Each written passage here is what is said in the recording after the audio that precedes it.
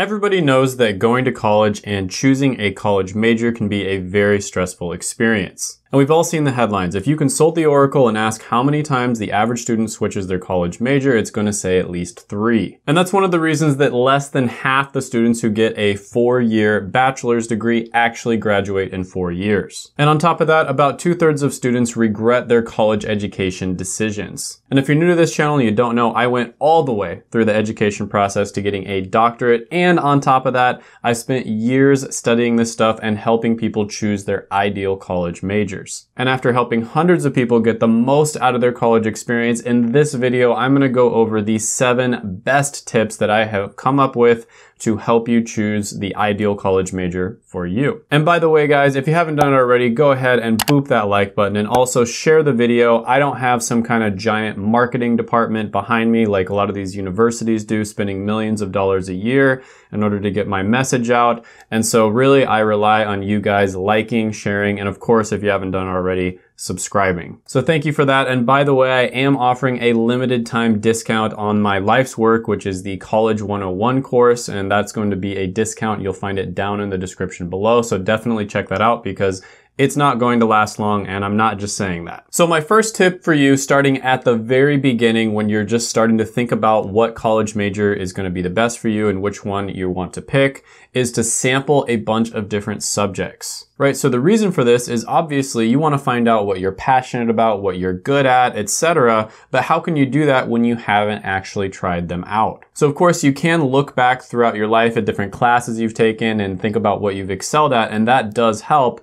But really you want to go out and actually try different things out. And luckily for you, there are so many different resources that are completely free online right now. You're watching one of them, which is YouTube, and there's so many other resources out there that are either completely free or very cheap. On top of that, lots of the top universities in the world actually offer their courses online completely free. They'll tell you what book they're using. Sometimes they'll even give you sample problems and the tests for you to take on your own. And these are some of the smartest people in the world, world-renowned professors that will record their lectures for you and basically give you everything that you would get if you went to the school, except for the credit for taking the course. So some of the best courses you can take just to sample the subjects are going to be those entry-level courses. So something like Math 101. Usually these intro-level courses are kind of designed to just be like a sample platter where they just go over the surface level stuff, but you get to sample a bunch of different things that have to do with that degree path. So it's really worth it, especially at these beginning stages, to take your time to figure out what you're actually good at and what you enjoy doing. And it's really hard to do that when you're someone who's probably 17, 18 years old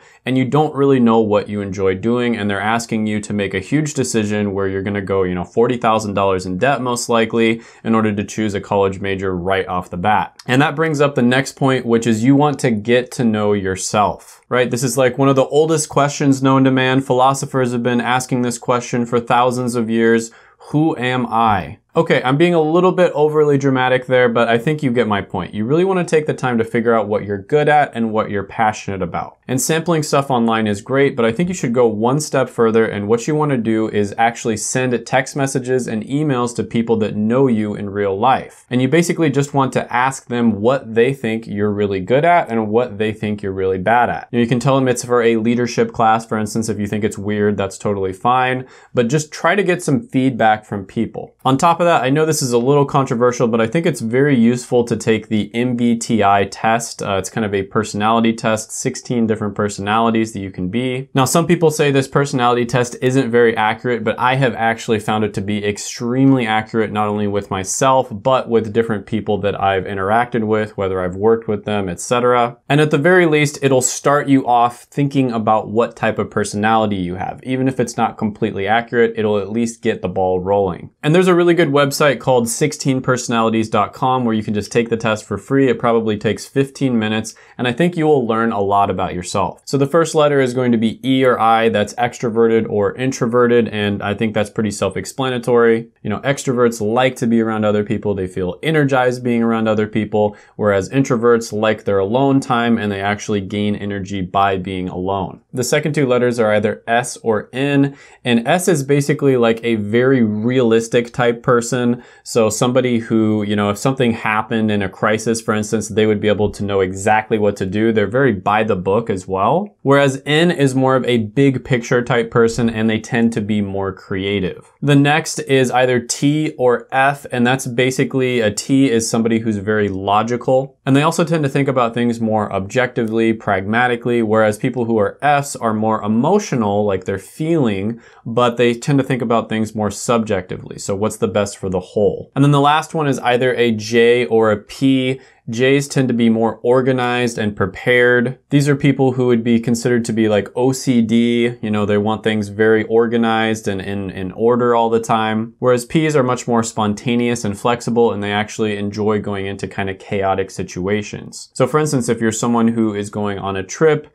you know, if you were a J, for instance, you would probably plan every single hour out. Whereas if you were a P, you kind of just want to go on the trip and enjoy it as you go. Now, there are some other things, but these are just a few things you can do to kind of just get to know yourself and figure out what your strengths and your weaknesses are. And in my opinion, it's very important that what you choose to do as a career is something that you are good at, right? So it's one of your strengths. You don't want to make a fish try to climb a tree. Fish are very good at swimming, but they're not very good at climbing. So you definitely want to double, triple, quadruple down on your strengths, and then just try to minimize your weaknesses. The next one on the list is going to be choosing a major based off of your career. So this is basically beginning with the end in mind. A lot of people just choose their major purely because, oh, I think, you know, psychology is super interesting, but they don't actually think about what career they're going to go into with their psychology degree. And I'm using psychology as an example because it's so popular, but you can see this with all different types of degrees. So unless you're either like a rich kid, a trust fund baby who is never going to have to get a job because you know you're going to get money from your parents, or if you're someone who truly does not care about making money, you're like a minimalist and you can live off of, you know, $20,000 a year like a king, then you want to make sure that you are getting into a career that's going to pay for your lifestyle. And so many people get degrees thinking, for instance, they can just get a bachelor's degree and go into a certain career, when in reality, they have to get maybe sometimes minimum a master's or even a doctorate just to be able to get an entry-level job. Other people get degrees trying to get into a career when they actually don't need to get that degree in order to get into the career, and so they basically wasted their time. Another common mistake you'll see is people will get a degree that doesn't really have all that many career prospects unless you're doing something very specific. And all of this can be avoided if you simply begin with the end in mind. Figure out what career you want to do and then work your way backwards. Reverse engineer it and figure out what steps you need to take in order to get to that career. A lot of the time you'll be extremely surprised to find that maybe you don't even need to get that major. Maybe there's a fast track process, for instance, for you to get to that career. And it also has so many other bonuses. I mean, I could make an entire video just off of this one concept alone. For instance, there's a lot of careers where you don't really need to get amazing grades in order to get into them. That's amazing. And so, you know, if you find that out, you know that it doesn't really matter the grades you get. A lot of the time, what it matters is your work experience. But there are some careers where you do have to get good grades because you have to go to graduate school or something along those lines. And you're not really going to know until you do the research and you figure this out, and then you reverse engineer what you need to do in order to get there. And this brings me to my next point, which is you need to have a plan, even if it's a bad plan. If you don't have a plan, you're basically just going to be like a leaf that's just floating in the wind. Just whatever way the wind blows you, you're gonna blow that way. Or if the wind blows this way, you're gonna blow that way. You're not gonna have any control over your life if you don't have a plan. And so if you have a bad plan, what you can do is you can look back on your plan and figure out what made it bad. Maybe it was that you are not passionate enough about this field you're going into. Or maybe it is that, you know, it doesn't make as much money as you want it to make. Or maybe the job prospects are really bad, and when you actually talk to people in that field, they're not very happy with it. Or maybe the field just isn't anything like what you imagined it to be. The whole point here is that you made a plan and you figured out what didn't work with that plan,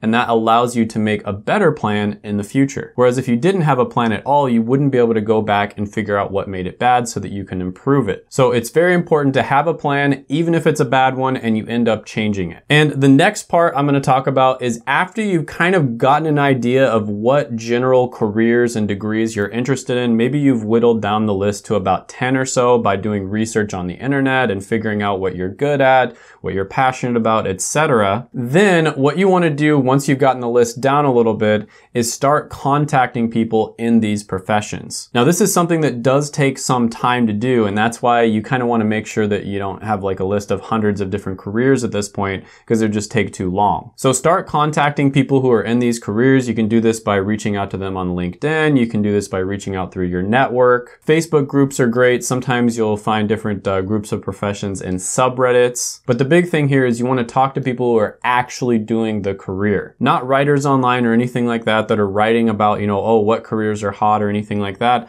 Talk to the people who are in the trenches and actually doing the career right now. Or if you can't get a hold of them, then talk to the people who might be hiring them, like hiring managers or recruiters or business owners. And then ask them what they think of the career. What are the job prospects like? What is the job satisfaction? And you can also ask them questions like, hey, do I need to get really good grades in school? Do I need to join a bunch of clubs and organizations? Or, does work experience matter? Is that the only thing that matters? Do I need to focus on skills and how to demonstrate those skills? What is some good advice that you can give me as someone who just, graduated from college? And you want to make sure that you get several different opinions, because you might run into someone who's very positive, or you might run into somebody who's very negative. So you want to make sure to get a balanced opinion on this. You'll be surprised. Most people are more than happy to answer questions like this because they wish that they had somebody to ask those questions to when they were younger. And then the next thing is just a general piece of advice, but I'd say this is extremely important, and that is don't go all in on the money. I get this question all the time. People will watch my videos, they find a few careers that are really good, like they make really good money, and then they ask me, oh, which one should I choose? And the only question I ask them is, which one are you more interested in? Which one are you more passionate about? And you always want to go with that one, because after a certain point, the money does not matter. And I've gone over this in other videos, but studies have shown that you are not going to be any happier after about $75,000 a year. Now, some of the different studies are going to be different if you're living in San Francisco or somewhere else, but it's around $75,000, $80,000 a year. You're not going to be any happier. So you do want to make sure that you can go into a career that's going to get you to that $75,000 a year level. But after that, you just want to make sure that it makes you happy, something that you are passionate about, because you're going to be doing this for a long time. And that brings me to my next point, which is just as important, which is don't go all in on passion either. I'm passionate about playing video games. That doesn't mean that I would go to college and get a video game degree. That's absolutely ridiculous, because there's almost no jobs out there for people who play video games unless you're like a world-class, Fortnite player. And for me, if I tried to become a world-class Fortnite player or Call of Duty player, it would probably ruin the game to me. I play video games for fun. It is a leisure activity. It's a hobby to me. And sometimes if you try to make a hobby into something that is your career, it's almost like waking up to your favorite song. If you set your favorite song as your alarm clock every single morning to wake up to, it would probably ruin the song for you, right? So if something is a passion of yours, if it's a hobby of yours, but you know that you can't make money from it, then don't go $40,000 in debt in order to get a degree. Go for something that you're passionate about, but you can also make money from it. And then keep all of your other passions as a hobby. Before you leave, check out these other videos right here. I made them just for you. And if you haven't done it already, go ahead, hit that like button, hit the subscribe button, ring the notification bell, and comment down below any thoughts, comments, criticisms, etc. that you have on the video. And I will see you next time.